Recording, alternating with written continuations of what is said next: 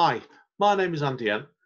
My first poem today is from my first book from a long time ago, Return to Kemp Town, which has recently had its 10th year anniversary reissue. And the first poem's from that book, and it's simply called Tandle Hill. The memory of that last day is lost like a magic spell, which has almost gone past its sell-by date.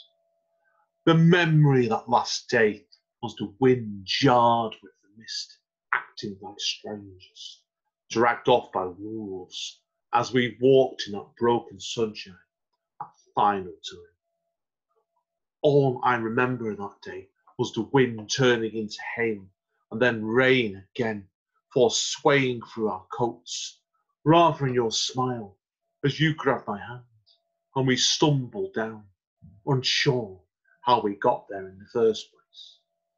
A lullaby still whispering softly to me, even though time has ached through some of the memories, leaving me struggling to remember your surname looking back.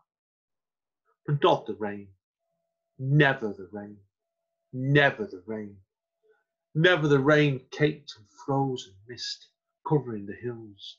Could I got told afterwards that eagle-eyed policeman was haunted by ghosts, and we slept with a lot, totally bombed out of our heads.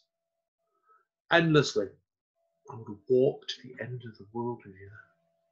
Endlessly, endlessly, and I guess I still do. Okay, thank you guys. Okay, moving straight on. I'm going to read out a couple of poems now from my current book, Streets Are All We Can See Now. With the Streets Are All We Can See, this is a completely different kettle of fish altogether, this book, where all the poems are almost like microfiction or flash fiction in the sense of the tiny, short little pieces. So I'm going to read two of them out for this session. And the first one's called Waiting for the Ice to Melt. Waiting for the ice to melt. Curling itself into a ball to keep warm, the mermaid waits underneath the frozen ice, trying to keep warm. And secondly, feelings much closer to home. The train pauses for a few seconds as the guard looks back, almost like he was watching the steam recreate brief encounters again, with feelings much closer to home. Cheers, guys. Okay, lastly, I'm going to do another poem now from Return to Kemp Town. This poem is for the memory of my uncle. He was unfortunately killed in action in the Second World War. And this poem is called Percy. I never met you, but I can imagine you stood there even now in your uniform, with your slightly bent cap. I never looked up at you growing up and said with a wide-eyed innocence, you're almost as big as a tree, all 6'4". Never served beside you through the mud in Burma, which must have been hell to crawl through, before being possibly transferred against your choice to India, where I like to think you imagined you were an explorer stepping into the unknown.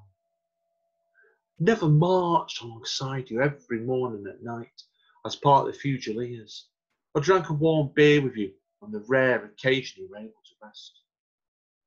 I wasn't there. We went back for that final time and never heard you say, I'll write soon, and the letter only arrived after you had gone.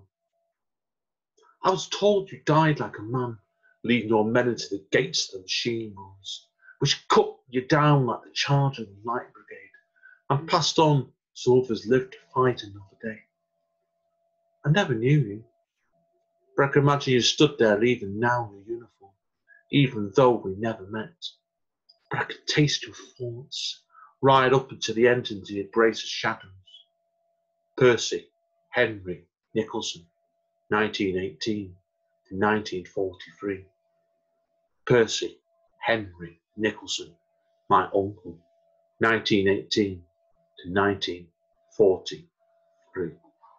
Thanks, guys. Enjoy the rest of your night. Take care.